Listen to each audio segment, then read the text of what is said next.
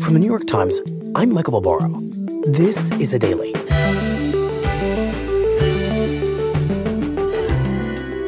For the past decade, San Francisco has been held out as an economic success story, a model that cities around the country sought to emulate.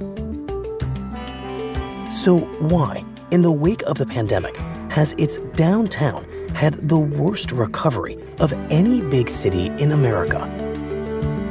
Today, my colleagues Connor Doherty and Emma Goldberg on what went wrong in San Francisco.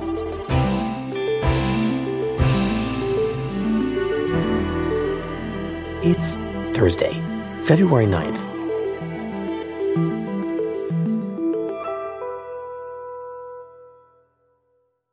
So, Connor and Emma, tell us about this story that you have been both reporting on and how it brought your two lines of coverage at the Times together.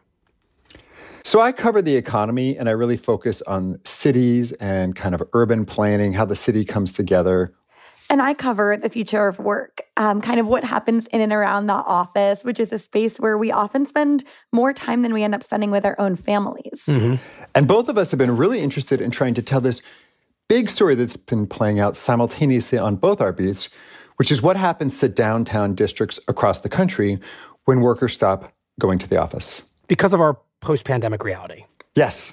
People working at home, people zooming into their jobs from cities that are, thousands of miles from their headquarters. And this leaves a giant hole in downtown and really in sort of our culture. This idea of having a central place where people come together to trade goods, to find services, to make art and socialize, that has had a really central piece of really human culture for, say, 5,000-ish years. And now that the pandemic has left downtowns largely empty, the question is, can it be saved? Or does downtown have to become something totally different? And it's a question with a lot of money at stake. Billions, maybe trillions of dollars. And that's true all across cities around the country, whether it's Midtown Manhattan, the Loop in Chicago, downtown Atlanta, or the city that we decided to focus on for this story, downtown San Francisco. We at least have to cross the street. Oh, okay. I'm just going by my Google Maps. Yeah. There's this. And why did you guys choose to focus on San Francisco? Well, every city has been in a similar position in terms of struggling to get people to come back to the office. You've had, for example, the mayor of New York telling people not to sit around in their pajamas all day. But San Francisco's been kind of the worst example. There's absolutely not many people on the street. And the stores all look pretty empty. This is all measurable. We have data on how full office buildings are across the country. Mm-hmm. And actually, nationwide, they just crossed the 50% threshold of pre-pandemic levels. But San Francisco is still lagging behind. It's about at 45%. And it's been about 5 to 7 percentage points below the average of office buildings across the country. Its downtown has pretty much been sitting empty. Yes, and look at it, retail for lease right here. And Connor and I saw this while we were walking around downtown San Francisco doing our reporting. We saw some boarded up storefronts, some storefronts that looked like they had basically been abandoned and left untouched since 2020. This is almost like one of those, the nuclear war happened. Retail for lease. Yeah, retail for lease. But, I thought it would be empty, but it looks like literally they just walked away from COVID. There's, actually a napkin on the... It had this kind of almost ghost town feeling in some parts. And Connor, San Francisco happens to be your hometown. So why has it been the worst at drawing workers back? Why is the situation in San Francisco specifically so dire? In a word, tech. So to answer this question, we have to go back in time a little tiny bit, because San Francisco has not historically been a huge tech city. While San Francisco is often associated with tech, it's like 40 miles from the Silicon Valley. And the two places have kind of been a little bit separate. For most of its recent history, San Francisco's downtown had revolved around banks, insurance companies, kind of more boring set of businesses that had offices and, people wore suits. That started to change around the late 1990s when the dot-com boom happened. More tech companies started coming and sort of setting up shop in downtown San Francisco. So it started to have the embers of like a little tech industry, but it wasn't a huge thing just yet. And give us an example of those embers of tech. So one good example is a company called Yelp. Yelp is, of course, the app that rates different businesses. Okay, Jeremy, can you tell me a little bit? And I talked to Yelp's founder, Jeremy Stoppelman, who started Yelp in San Francisco in 2004. Was there a reason why you picked San Francisco? Honestly, I'm not sure that Yelp would have succeeded if we weren't in the city. The city was, I think, really fundamental to our success.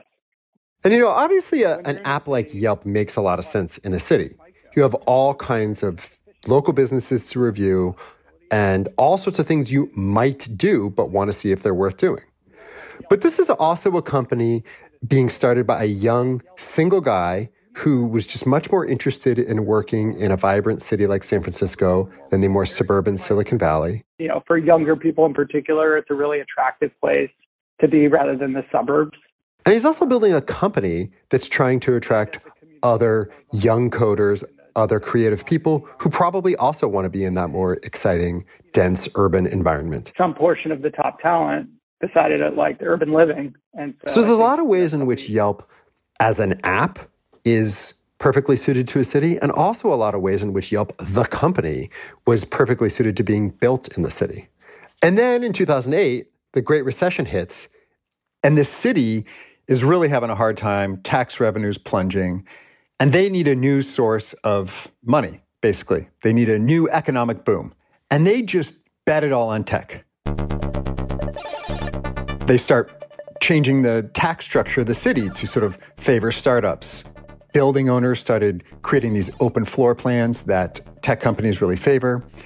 A lot of this was building on something that was sort of happening already, but this just supercharged it. This is reversing the trend. Silicon Valley, known for its tech industry, but now San Francisco could be luring more businesses to set up shop there. And all of a sudden, San Francisco is kind of like this tech headquarters town. You have all these growing companies that are based in the actual city of San Francisco. Twitter is saying its new headquarters will hold thousands of employees. Twitter has this brand new headquarters in the mid-market area. Salesforce.com says it is now committed to San Francisco because of its talented workforce and its vibrant lifestyle. Salesforce is building what is going to become the tallest building in all of San Francisco. Uber just went in, taking a mid-rise office building and converting it to open space. Uber, Airbnb, they're all taking on tons of new office space. And Yelp was at the center of this boom, too. Yelp will cut the ribbon on its newly renovated headquarters. They actually moved to a new flagship office in this renovated Art Deco building downtown. Now I'll turn it over to Yelp founder and CEO, Jeremy Stoppelman. That in many ways symbolized this new period of growth for the city. And the decision to keep our headquarters in San Francisco was a conscious one. As we grow, we're committed to supporting the local economy through job creation and continued investment, maintaining a strong connection to our San Francisco home. All these places are based in the city of San Francisco and bring this flood of young, very well-paid workers to the city. And this triggers a whole economic ecosystem in which people come to work in these tall office buildings, and then they go to the first floor to play, whether that means going to a bar or a lunch place or a coffee place where it takes a half an hour to pour it over. And this becomes this kind of virtuous economic cycle.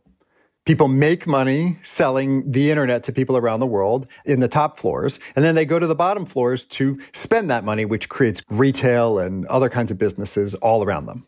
So, Emma, what does this new ecosystem of services on the first floor of these office buildings, now stuffed with tech workers in San Francisco, actually look like? Well, let me give you an example. We met this woman named Maria Saros Mercado. I am native to San Francisco. I've lived here. Me too. I'm from Noe. Oh, nice. I lived on 22nd. Maria's a lifelong San Francisco resident.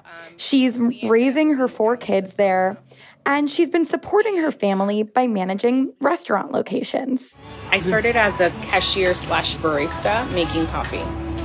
Wow. And describe for me working your way up. Oh, so I did not think that was going to make this a career. And she'd initially had plans. She thought maybe she would go to nursing school. But then she heard about a cafe called Specialties. And she wound up working there and found out she really liked it. Then I started liking the food and what they were all about. So then I just put school on hold.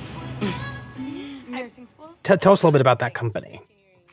So Specialties was a fan favorite among San Francisco office workers that sold sandwiches, salads, and also they were famous for their giant cookies. Yeah, I love the black and white cookies. They were so good. And life was really busy at the downtown Specialties where Maria worked. We can tell when it was going to be busy once we started seeing those lanyards coming in. It was near a conference center, so early in the morning she would have these big catering orders to deal with. And then throughout the day, there were just streams of people coming in for their coffee in the morning, for their sandwiches at lunch. Because we also had a priority pickup system where people can place their order and it would be ready in 10 minutes. So it was just busy all day. And then at the end of the day, she'd have a 15-minute walk home and she'd get to spend some time with her kids. Did you bring them Specialties cookies or anything home? Yes, and then it got to the point where I stopped because I saw how much calories they had in them and I was like, no. And I was like, So her career was growing alongside the downtown. So for San Francisco, this plan they have to lure tech is working, and it's working on two levels. It's bringing in the tech, and it's bringing in a host of retail and services that are required to support those workers. So this strategy seems like a pretty big success. Right. In fact, the cycle is working so well that this San Francisco economic model becomes kind of a dream example for cities all around the country. Basically, the conventional wisdom becomes everyone should be more like San Francisco. And there's ideas like if you want to have a bustling downtown like San Francisco has, there should be more coffee shops, more of those fancy pour-over places, more speakeasies. Basically, get workers to kind of want to be downtown. And then you'll also have this whole economic cycle that supports more workers who are filling all their service needs. But of course, we should say, Connor, that even in real time, there are some powerful critiques of this model that are emerging, right? And we covered a bunch of them in the Times. It's not all wonderful in this era in San Francisco. No, absolutely not. The Silicon Valley tech boom has boosted San Francisco's economy, but it has also pushed housing costs sky high. There are huge downsides and resentment here, the biggest being high rents. The average apartment rental is now $3,400 a month, the highest in the country. While many landlords are pulling out the welcome mat for the new wealthy techies, longtime residents are being priced out of their own neighborhoods. Rents that are pricing out working class people, and homelessness is increasing. Critics say San Francisco's gentrification is affecting the city's character. There's a feeling of sort of the tech has overrun the city. Right, us against them. Yes. Our mission! No eviction! Commission! Protesters say they're angry that families are being displaced from their homes as more and more wealthy tech workers move in. It really kind of upends the city in a lot of ways. I'm sick and tired of corporate interest ruling the city. There's just a lot of anger and a lot of resentment coursing through the city over this idea that it's just become this playground for techies. This is not a joke. This is real. And at the heart of that critique, right, Connor, is really the worry that San Francisco was building itself around tech and not really anything else in this moment. And the danger, of course, of going all in on one bet like that, of putting all the city's chips on tech, is if San Francisco loses tech, then it loses in a very big way. Right. And that's exactly what happened when the pandemic hit.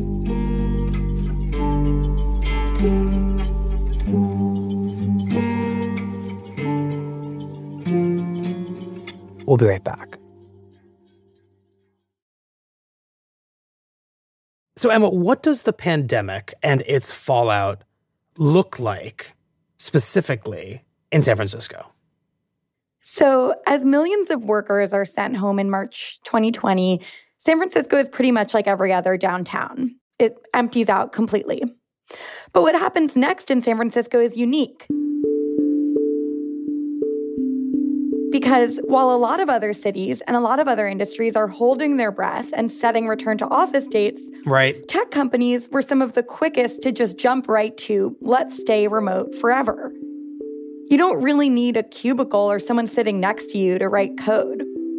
So a lot of workers are told, you know what, you're never going to have to come back. And anyways, San Francisco had been getting expensive for a lot of people. Plenty of workers were happy to have the chance to move elsewhere. People bought houses in Austin or Asheville where they could afford a lot more space, right, instead of being crammed into more shoebox-like homes. So even as other cities and other industries were starting to crawl back, San Francisco and those big tech offices were just sitting completely empty.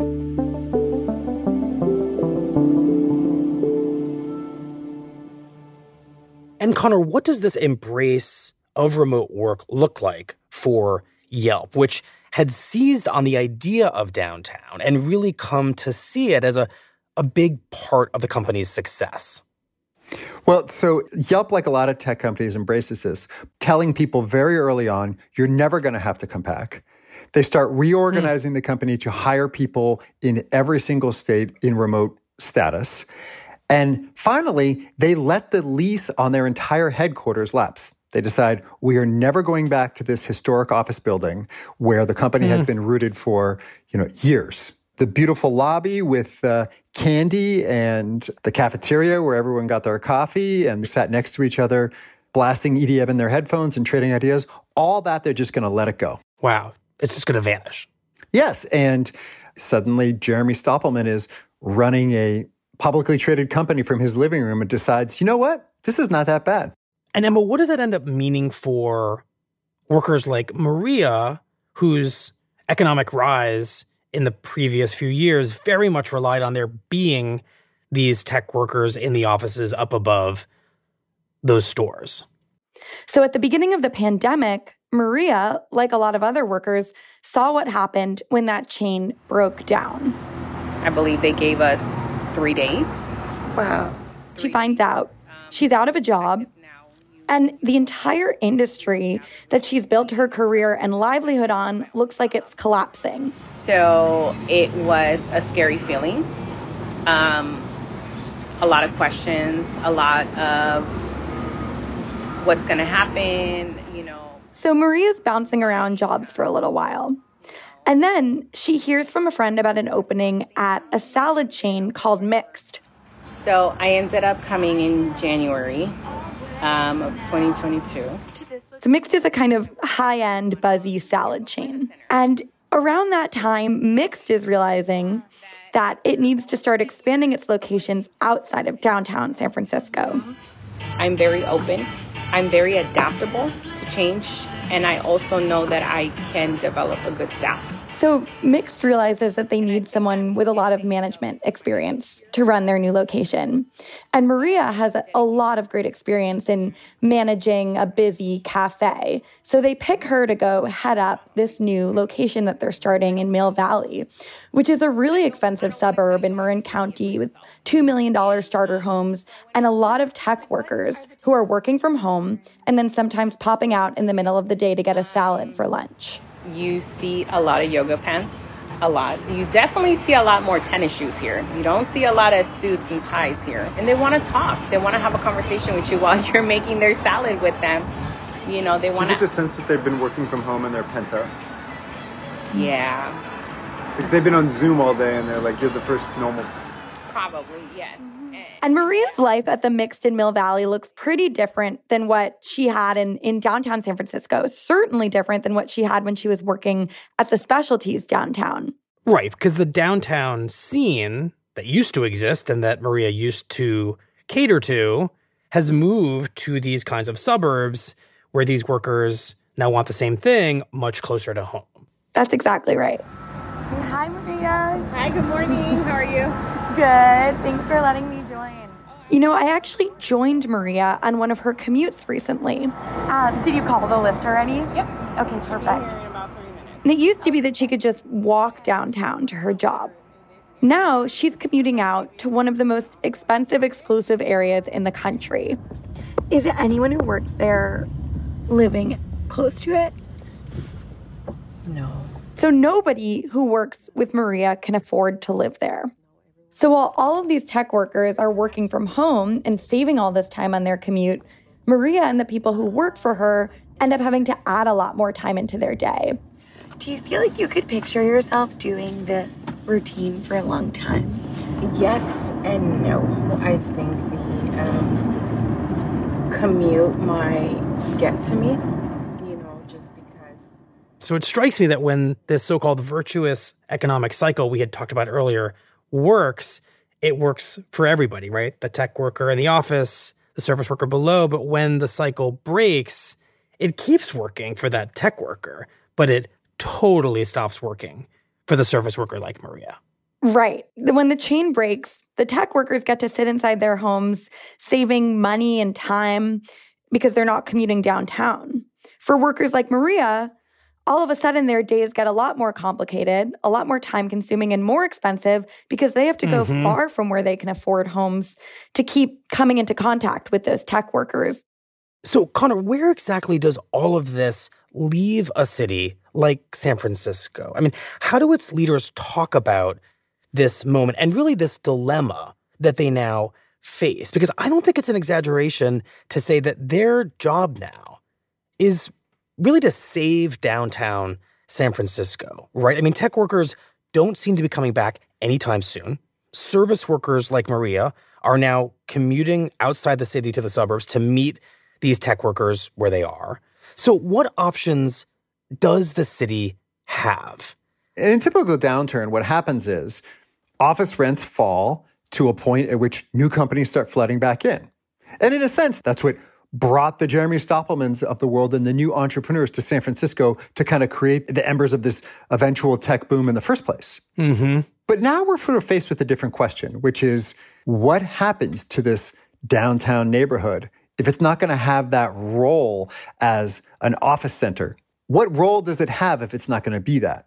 The obvious answer is it becomes a place not just where people work, but a place where people live and work, where people perhaps recreate, where there are arts and all sorts of things, a more 24-hour kind of neighborhood. But the truth is, there's all these really huge impediments to prevent that from happening. Right. For example, one of the things mayors are constantly saying these days about these emptied out downtowns is we're going to convert those office buildings into apartments. Yes, the much-needed housing everyone needs. And it sounds so logical on paper, but the truth is, office buildings, as anybody who's ever been in an office building knows, are not really the same as housing. The bathrooms are typically on two sides of the building.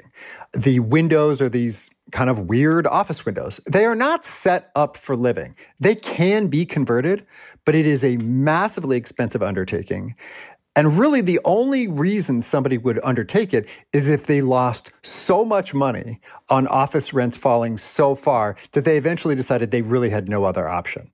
Okay, so you're saying that is actually not an especially practical solution. Turning office buildings into condos and suddenly fundamentally changing the nature and purpose of a downtown. That's one of those great in theory, super hard in practice concepts. I think it can happen. It just can't happen quickly. I mean, Connor, it feels worth observing the fact that as bad as things might seem in San Francisco, cities are resilient. Cities tend to find their way out of crises. And I think about my city, New York City, after September 11th. And I think of all of the predictions of doom that didn't come true. You may remember these. Skyscrapers were supposedly no longer going to be built in Manhattan. That's not true. We've actually gone through this major skyscraper boon. Lower Manhattan was supposed to be withering. It hasn't. It's thriving.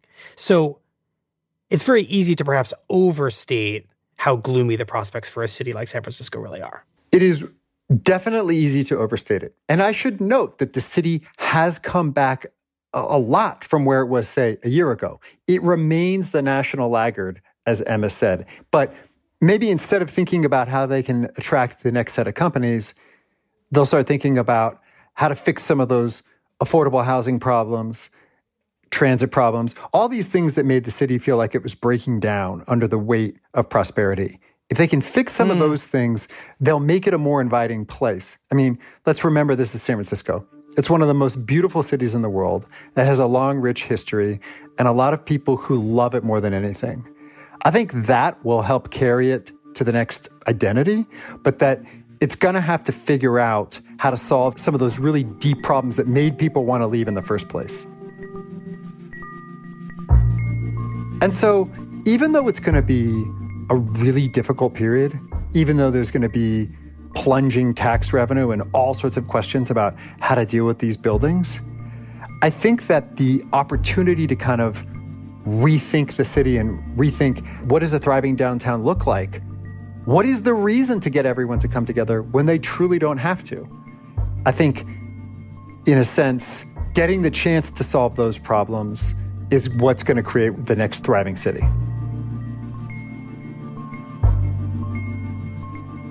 Well, Emma, Connor, thank you very much. We appreciate it. Thanks, Michael. Thank you.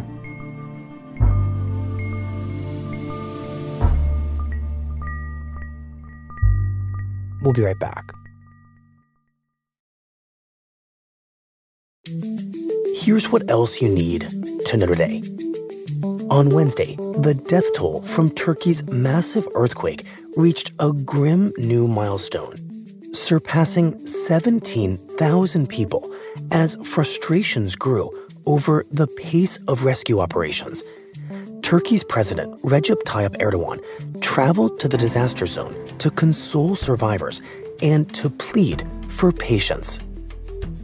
And in the days since the United States shot down a Chinese spy balloon that entered its airspace, American intelligence agencies have concluded that such balloons are designed to collect information about the military capabilities of countries around the world.